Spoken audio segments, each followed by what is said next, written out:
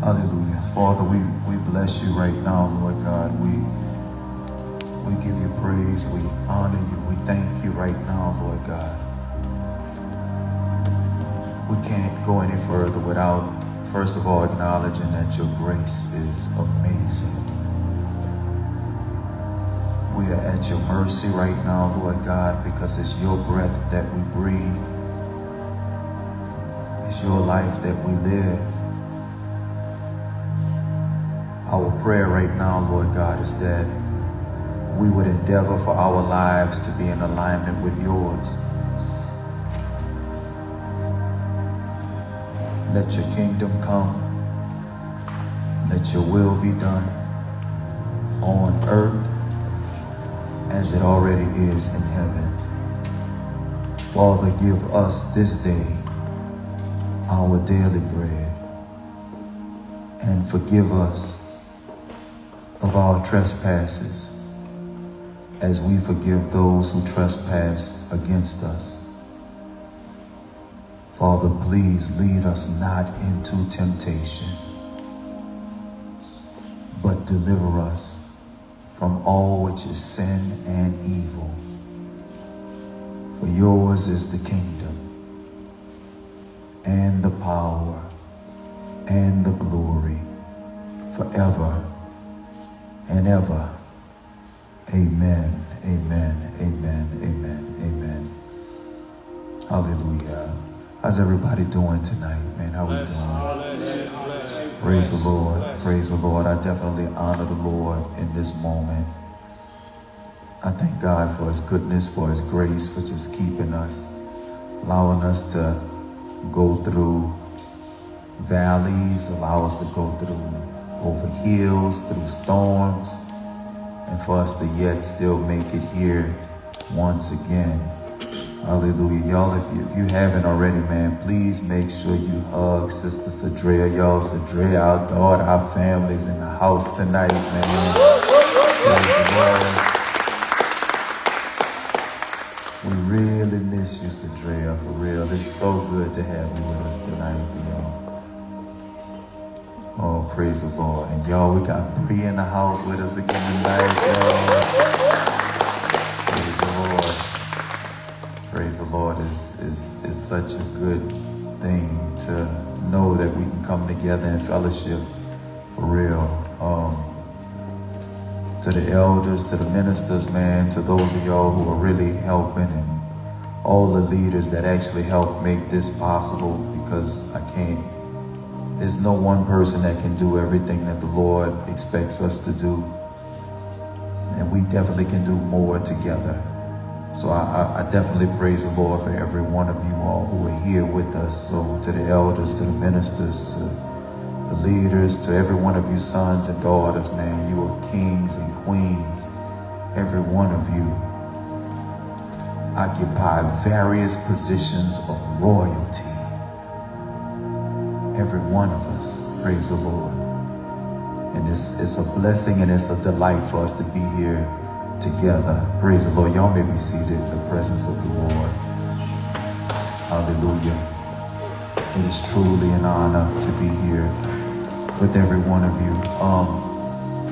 I don't believe that it's a whole lot that I believe that it's a message, it's something to talk about tonight that I believe that continues to bring us right back to the basics. And even for his Word Wednesdays tonight, man, to hear all of the stuff that every one of you said, man.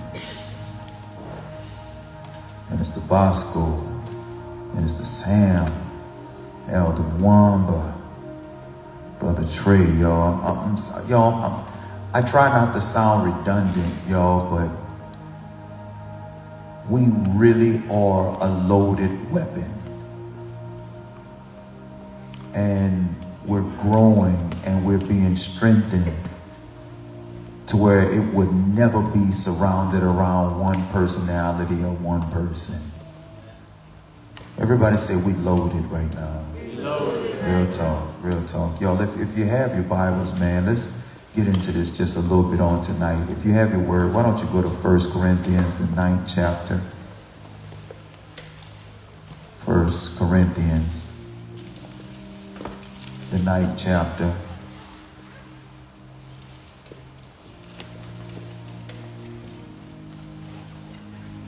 We live in a day and time, man, where people can be so captivated and so amazed, so bewildered by just the chance of receiving a title or a position. We're so driven by fame and fortune and money. And I love how the Apostle Paul deals with this position as an apostle, not as a position of being prestigious, of being up so everybody can look and say, you're an apostle, but he deals with the fact of, he understands that he has an assignment that he's supposed to serve more than anything. And I believe that quickly the importance of servitude in the house of God has got to continue to be increased. The importance of recognizing what does it mean to be a minister? What does it mean to be a servant? What does it mean to lead? What does that even look like? It's simply amazing to know and to believe that God, that the Father can actually mark me and change me by using anyone and every single one of you in here. Y'all, let's just think about that. If you can look back over your life and say that you know God in a way now that you did not know 2 years ago, or that you did not know 4 years ago, or 6 years ago, whenever you think about where or how the journey began, most times it began by God using or sending someone specifically. And it may have looked like you just got a job and became cool. It may look like y'all just was at a particular event at the same time. It might look like y'all ran into each other at the store, or y'all see each other at the gym every time. And then when you begin to backtrack, you begin to realize that it was all a part of a greater plan.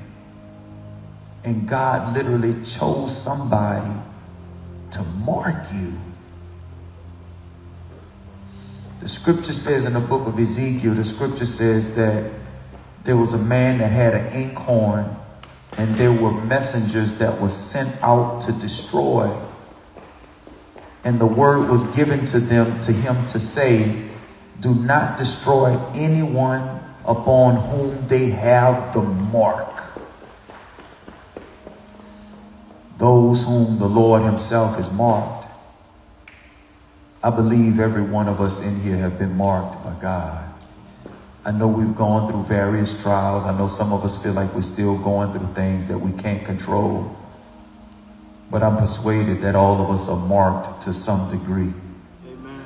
And we're coming to a place where we understand, and even more so, that this mark is for the purpose of God. It really is. Every one of us, each one of us, have to come to a place where we're supposed to realize that each one must reach at least one. Each one must teach at least one. If you feel like there's anything that you know about the Lord, anything, and if you have not set it out within yourself to share that which you have, it's as if you hate anybody that you would choose not to give them that pertinent information that perhaps the Lord has used to change or to transform your life. We're going to come across people, y'all, that have so many different gifts, so many different talents. And if you're not sharing what you know, could it be that you have allowed yourself to be reduced to being impressed by somebody just because they got money, just because they're in a relationship, just because they got a job or a position or a title? Did you allow yourself to be impressed? Don't you know that we just read a scripture that says that riches will sprout wings and fly away from you, from us? Am I the only one that have lost things that I've had, that I've trusted in? Yo, let's not allow our focus and our mindset to be captivated by something that is not promised to remain. But we're receiving a kingdom that cannot be shaken. It cannot be moved. We used to hear this all the time, that only what you do for Christ will last. What does that mean? It means that there's so many different things that we try to receive, and we try to make all kind of accolades because we want to look like we're important. I want to be important. Don't you want to feel important? Don't you want to feel like you matter? All these different things. But what happens if you put all of your faith in something that doesn't matter? What happens if you put your faith in someone who doesn't matter? Not to the degree that they should. Yo, we have to endeavor to know that our purpose is to evangelize. Our purpose is to take that which the Lord has given unto us and give that out. Believe it or not, everybody in life is attempting to proselytize. Everybody is trying to take their own influence and cause you to be influenced by it. We all have heard that you take trash to a trash can. You can't just be so quick to receive what people are giving to you, because they're still in a process of evangelizing, believe it or not. It's a process of trying to make you conform, to try to make you take on the appetite of something that you didn't. Is there anybody in here that at one point you didn't have an appetite for something, and then you realize that after a span of time you start having this desire for something that you know is not right, but all of a sudden you got this uncanny desire to long for it, and you know it was not something that you was born with? How did you get it? You better believe somebody was on assignment. Whether or not it was through social media, whether or not it was through a friend, you better believe that every time we do anything, there are fishers and hunters that are taking place all around us. Everybody coming out the closet. I think it's time to manifest the kingdom. Amen. I believe it's time to manifest the glory of God. Every institution that God ordains is not supposed to be under a bed or under a bushel. It's supposed to be in a place in the house that causes the whole house to light up. Praise the Lord. It's simply amazing to know that the Father can mark me using you. That's amazing. That the handiwork of God can take place just by you coming to me saying, good morning, how you doing? Because y'all, let me remind y'all, believe it or not, 5 people can say good morning and it have a different impact with each person because we have a different spirit. You can literally speak to somebody or shake somebody's hand and literally change the atmosphere, and that person don't realize that their world started getting a little better after you spoke to them. Because everything that we do is bringing about some level of impartation. Praise the Lord. Praise the Lord. 1 Corinthians, the 9th chapter. Let's go to verse number 24. 1 Corinthians, the 9th chapter.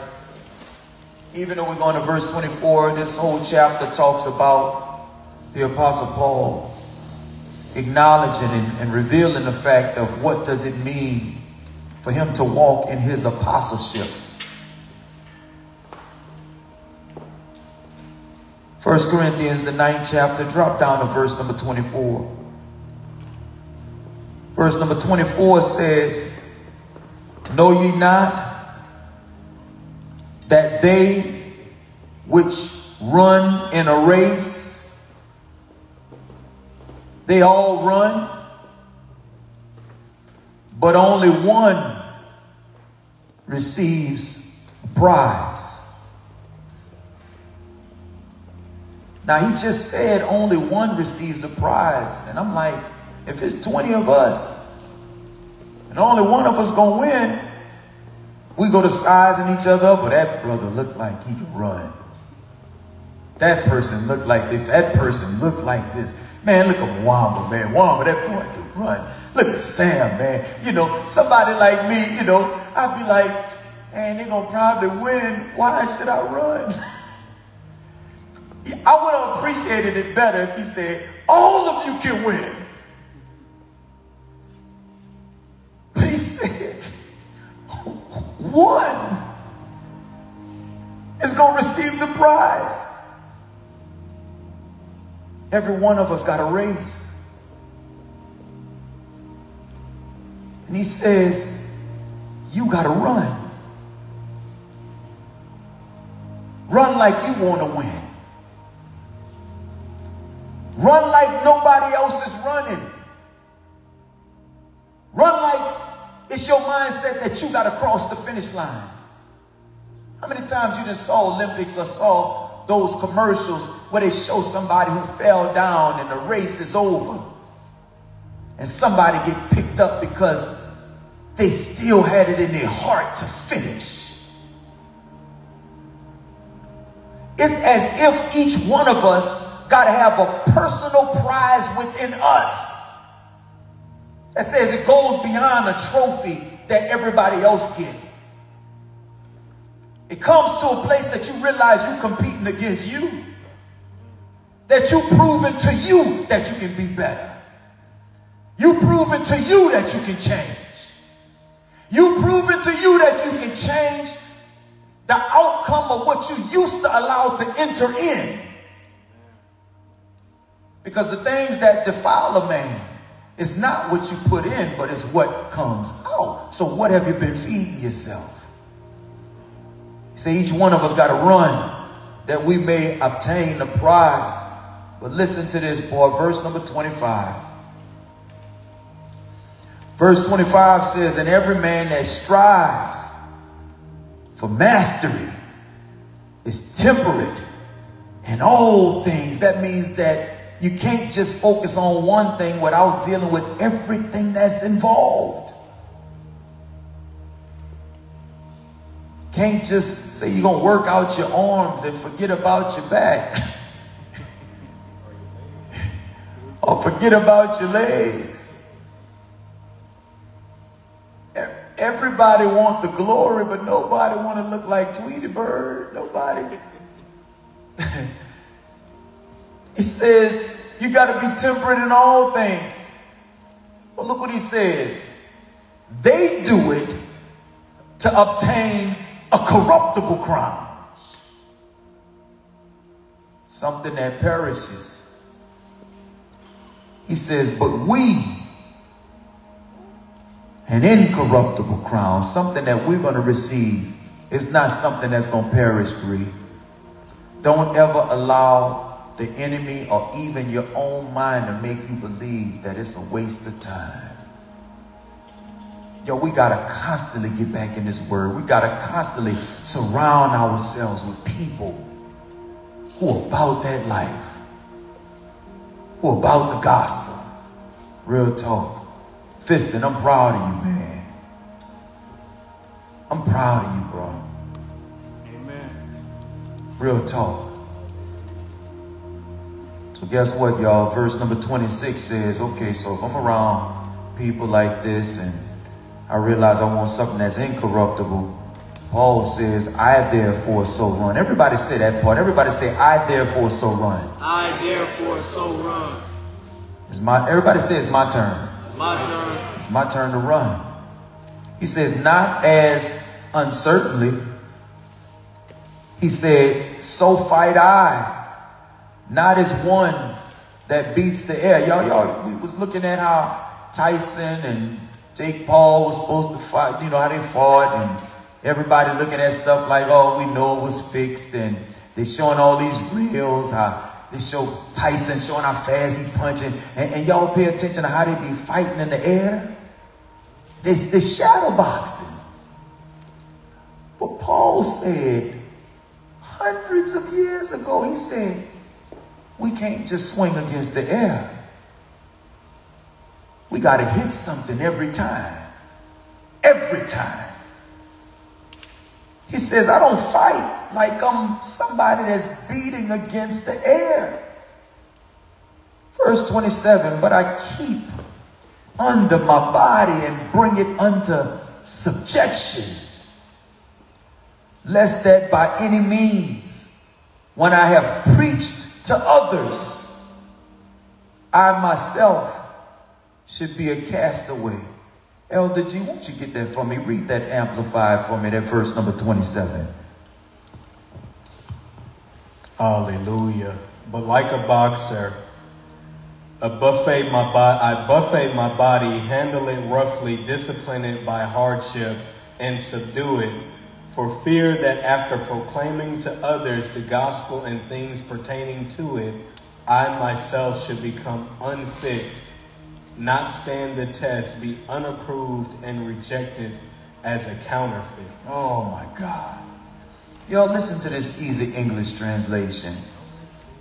Easy English says, I rule my own body strongly and I make it my slave. That's kind of crazy to think that you got to make your own body your slave. Do we really feel and believe that sometimes our body want to do something that we know is not right? Do we believe that our body can be just like a big dog on a chain that be trying to pull you down the street? Only it's not a dog that's pulling you, it's you. Various desires that we have. And when he says, I rule my body, it's like you got to learn how to do well. Learn how to stay in the race. Learn how not to get out of bounds. Learn to govern your body. He says, I have taught other people about how to run this race. And I myself also want to win. Because the reward is from God. He says, I do not want God to say to me, you yourself do not do the things that you teach.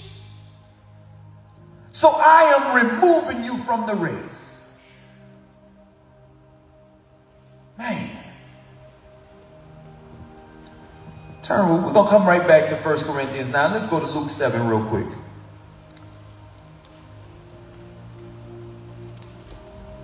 Luke, the 7th chapter. Hallelujah. Luke, the 7th chapter. Hallelujah. Praise the Lord. Elder Mwamba, can you get that, man? Get verse number 31. Luke 7 and verse number 31. Luke chapter 7 and verse number 31. To what then shall I compare the people of this generation who set aside God's plan, and what are they like? Oh man, whereunto then shall I liken the men of this generation? Y'all, when we look around, y'all, what are people like? Yo, let's just take a consensus right now. When we look at the majority of people that we live around, people that we cross in contact with, yo, just shout out some words. What do they like? What do we like? Jealous. We're jealous. What else? Hatred. Huh? What'd you say? Hatred. Hatred. Bitter. Selfish. Bitter. What'd you say, Elijah? Money driven. Unforgiving. What you say, Lule? Prideful. What do we like, David? What do you see? Worldly behavior. Worldly behavior. Audrey, what do we see?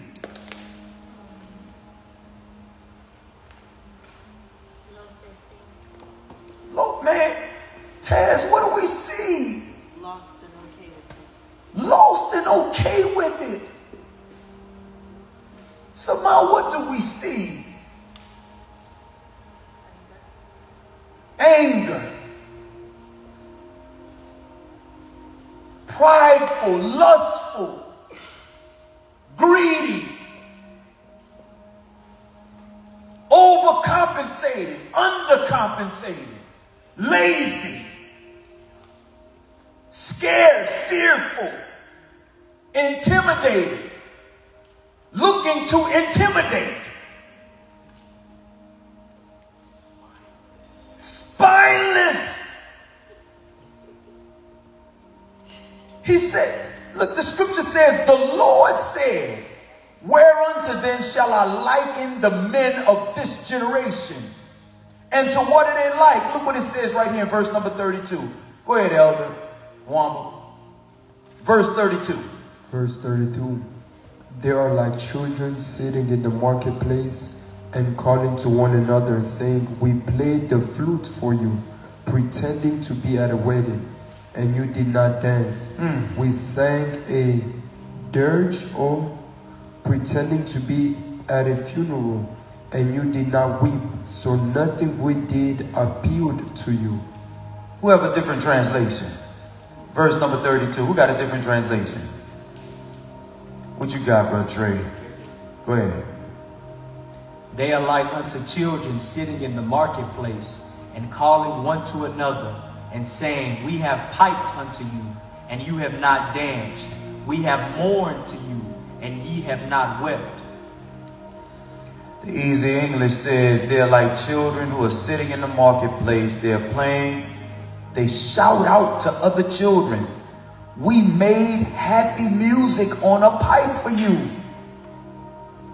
Why are you not dancing? We sang a sad song. Why are you not crying? Verse number 33, watch this, y'all.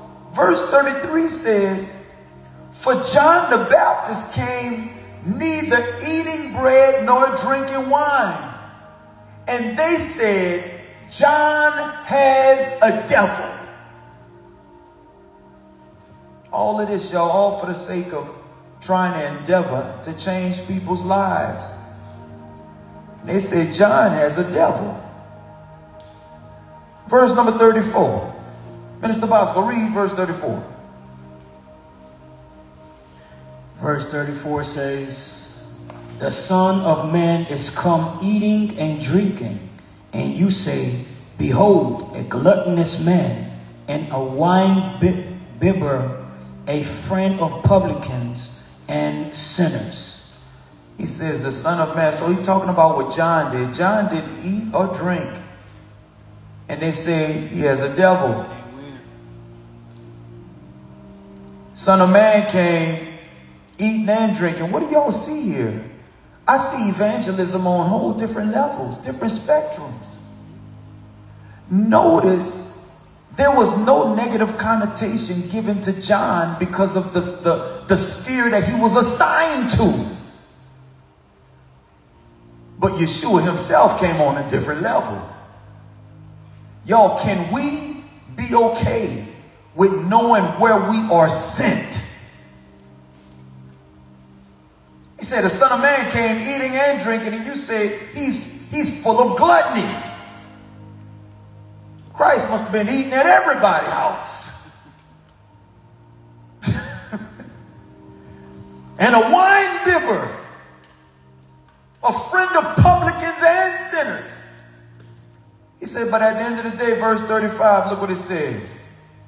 Regardless of what type of judgment call you make, wisdom is going to be justified by the fruit that's produced. Yo, what are we producing? Yo, everybody say we endeavor to evangelize. We endeavor to evangelize. Say wisdom is justified. Wisdom is justified. Of all her children. Praise the Lord. Let's go back to 1 Corinthians 9. It's all about evangelism, y'all, on so many different levels. 1 Corinthians 9. And this time we're going to go up to verse number 17. 1 Corinthians 9.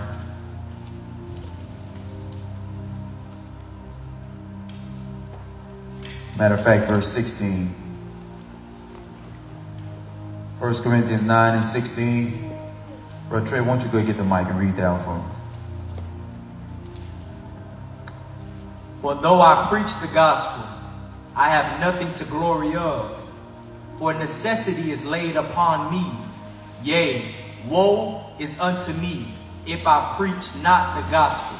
Man, I like how Paul says, I have nothing to glory of, even though I'm preaching. Like, there is nothing that I could just say is just guaranteed to me as if I just got it all together. Yo, this is a personal walk. This is a personal race that all of us have to run.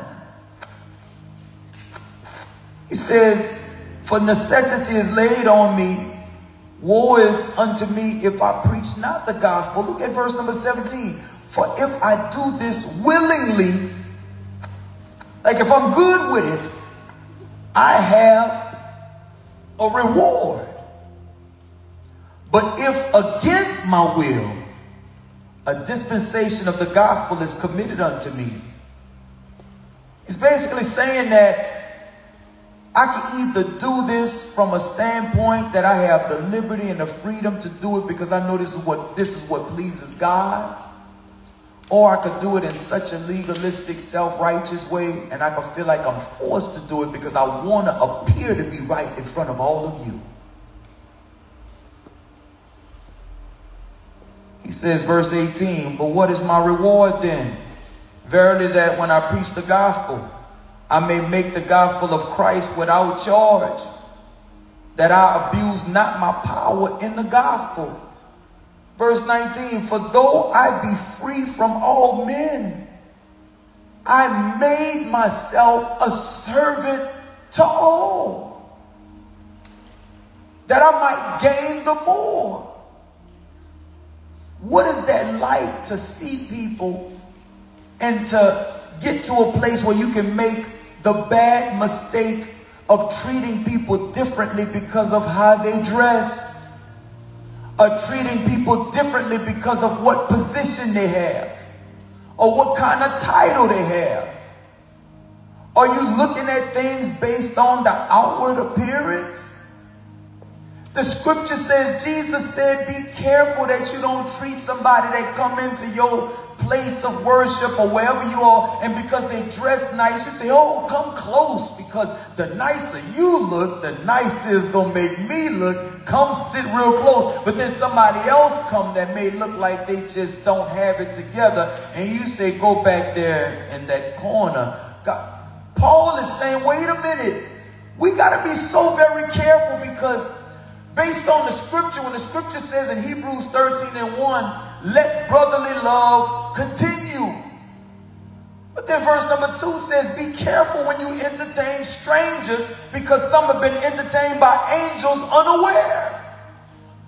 So you mean to tell me that somebody can come in our midst and they're on assignment to look like they're not about nothing?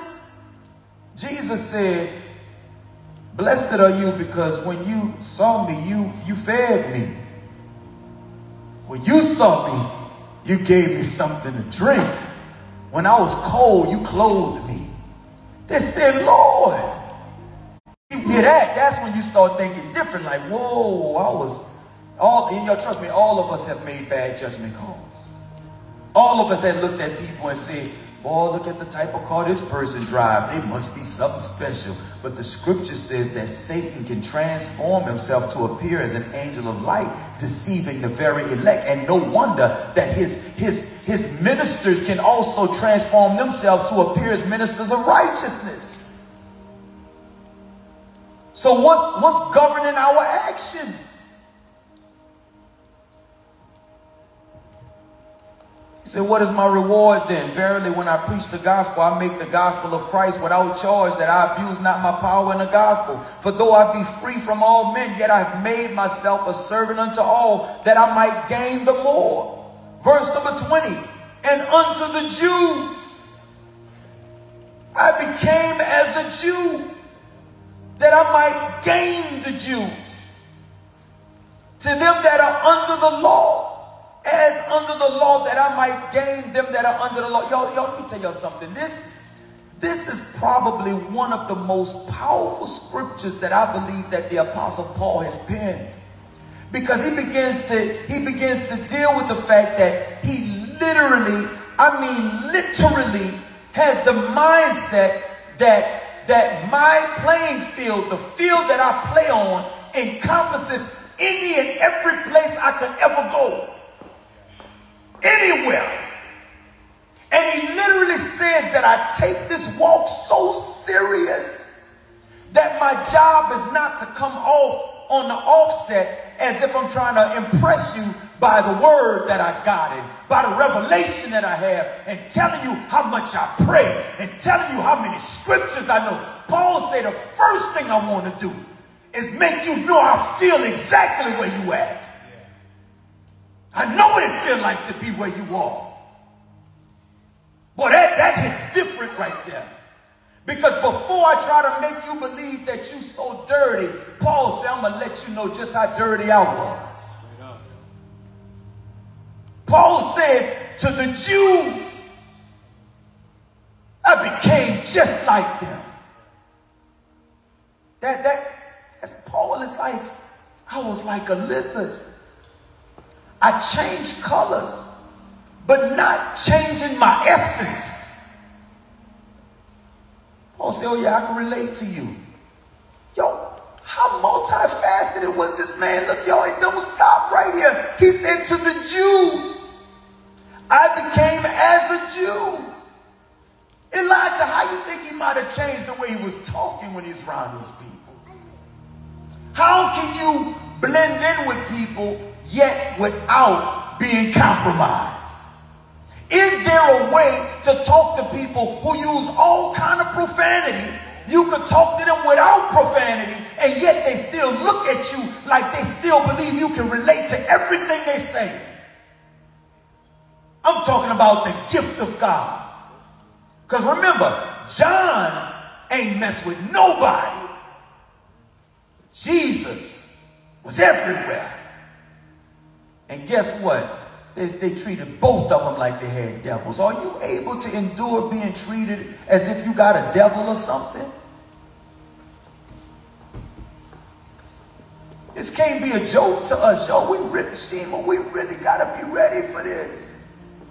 We got to be ready to call a meeting and say, yo, we need a meeting this Saturday. I know such and such, whatever. Why we need to get together, y'all? Because I'm being overtaken. I got so much stuff going on. I need to be encouraged. Y'all, believe it or not, that would be good to every now and then have us coming together for the purpose of re-strategizing and understanding. Wait a minute. Y'all, we can't feel bad if I call you, David, and say, Dave, bro, I know how you see me. I know how you think I see myself. But right now, I don't feel like that. Can you tell me who I am again? Can you remind me, what does the word say about me? How many of y'all know that this is something real? Amen. If you have not been there yet, trust me, the time is coming. You're going to get tired of trying to put on this image as if you're so strong all the time. And you're going to start realizing, who do you really surround yourself around? Can somebody truly love you? That's why when Brother Trey was talking about how important it was, listening to Minister Bosco about how important it is to have genuine relationships. That you can be transparent and still know that you have not lost your value. You're still strong in the Lord. Still has the gift and the power to declare that you are who you are. But every now and then, boy, we go through some stuff. It's just like waking up in the morning after you worked out. When your pain hurt and your muscles hurt, don't mean that you failed. It means that's the areas that was impacted. He said to the Jews, I became as a Jew. Why? Was it that serious? To them that were under the law, I became as one under the law, that I might gain them that are under the law. They got some people, y'all, that have been clicked up in all kind of gangs, and God has changed their mindset, changed their life. What a loss if you get to a point where you try to live as if you never did that before. That's part of your testimony. Talk about the goodness of God. Let them see the mercy of God.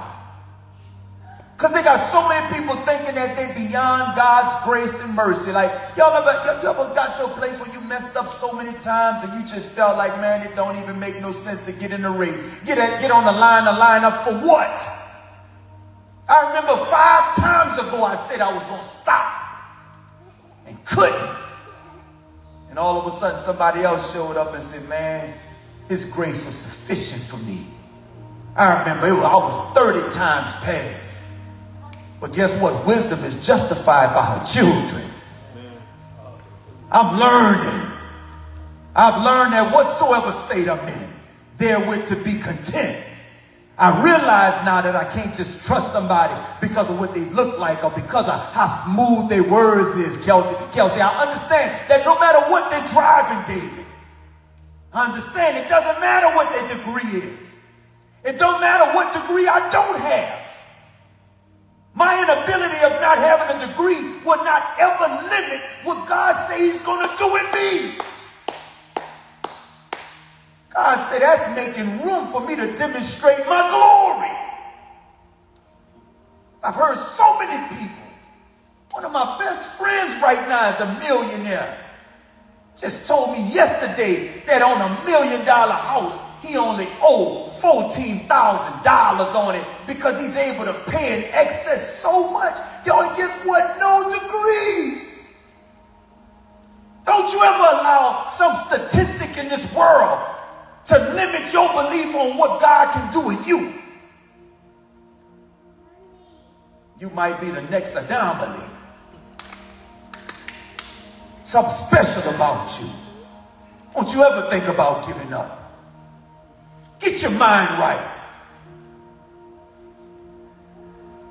It says to them that are under the law, I became as one under the law that I might gain them that are under the law. That's like somebody on CIA level. Like they understand, what's my assignment today? Today you're going to be a doctor. Got it. What's your assignment today? Or you just going to be a postal worker? And guess what? Your job, you've been on this job long enough to where you know. I'm pretty sure when you first start off, you wonder, you know, is the soup, are they going to know to let me in as if I'm one of them when they know I'm really not? Do they know? But after you've done it so many times, what's the assignment?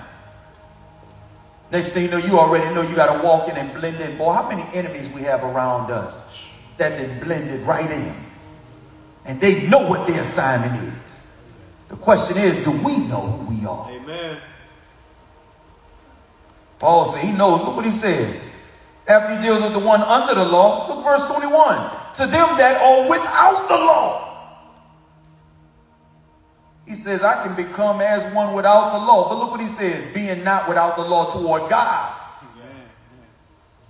but under the law to Christ, that I might gain those who are without the law. You got to be careful, y'all. And this is not to judge one or the other, because we just got through talking about John and Christ. They knew where they were called. Verse 22. To the weak,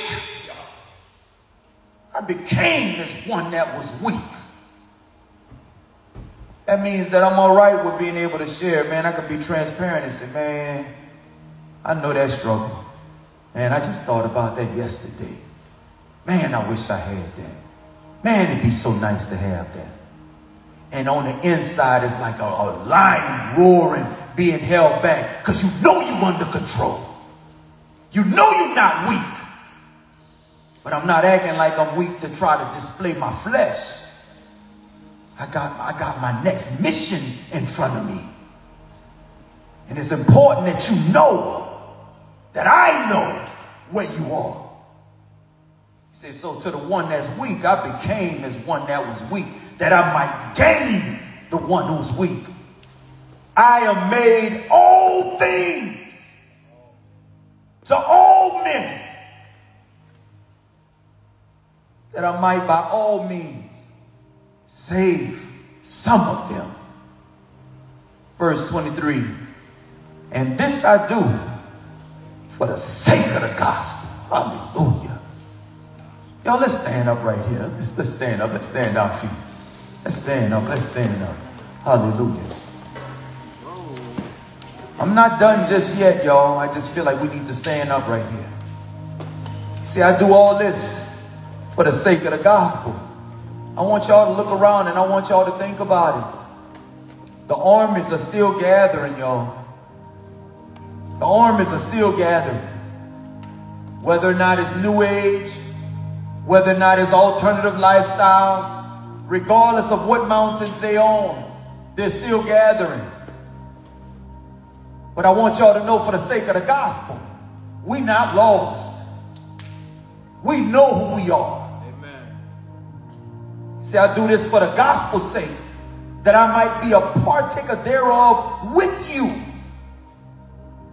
Then we get to verse 24. Know ye not that everybody that run in a race, they all run, but only one receives the prize? So run that you might be able to obtain it.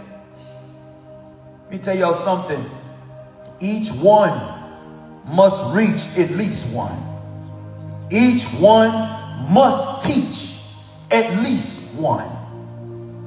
People tag buildings, y'all.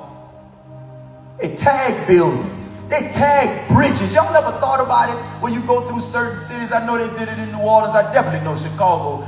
Y'all, they go through certain cities and you'll see bridges that's high. How can somebody get up there and tag a bridge? They can't put a ladder. They got traffic going on. That means that they got people that literally strategize, being camouflaged, to put a mark to show that they were there. They tag trains. Y'all, this stuff is illegal. How then can they still get it to happen? They feel like they're on a mission. People tag their own bodies. They tag trees, cars, clothes. Yo, even when we get into brand names and all that, that's tagging. We attempt to reveal the spans of our reach. It's not good enough just for me to have it, but I want you to have it too. I want you to be marked.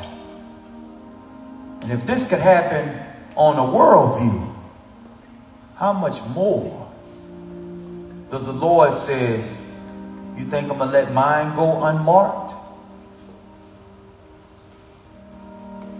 Every one of us, y'all, we've been marked. Amen. And we got to fight not to allow the residue of the world to begin to influence us the same, or if not even more than before.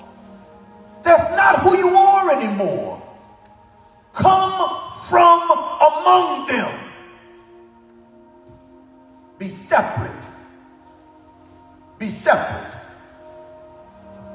So, Father, we just thank you right now, Lord God, for this night. We thank you for this time. Father, help us to be reminded right now, Lord God, that there is a force in this world that is making every attempt to mark us.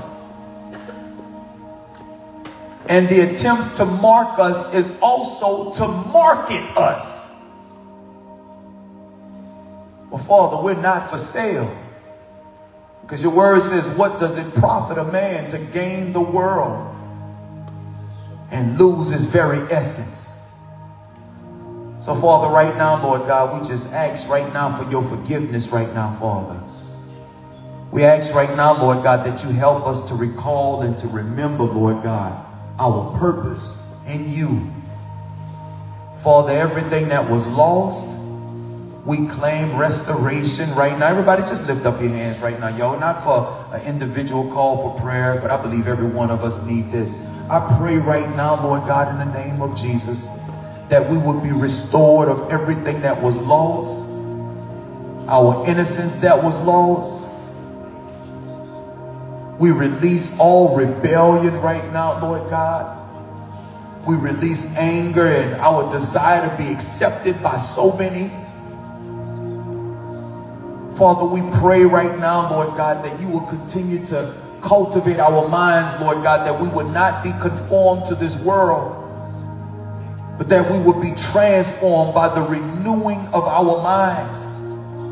Father, we remember that your word says that righteous Lot was being vexed by filthy conversations. Father, give us the boldness to shut down filthy conversations. Help us, Lord God, not to initiate filthy conversations. Help us, Lord God, to remember that though many of us have the same call to the weak and to the under the law and without the law, but Father, help us to be reminded without compromising. So, Father, we honor you right now, Lord God.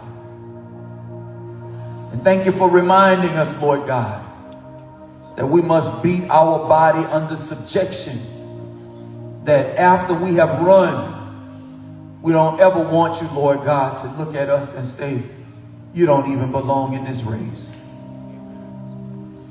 So, Father, we thank you right now. Everybody just take a moment right now, y'all, because the scripture says that if we go before him and we confess our sins, the scripture says he is faithful and just to cleanse us and to forgive us. Father, we receive forgiveness right now, Lord God. Right now, Lord God, we will not be castaways, Lord God. We would not be disqualified. I would not be disqualified. I would not be disqualified. I will not take your grace for granted. I will control the airways in my mind. I will control my thought life. In the name of Jesus. In the name of Jesus. So we bless you now, Lord God, and we honor you in Jesus' name. Y'all give God a hand clap of praise.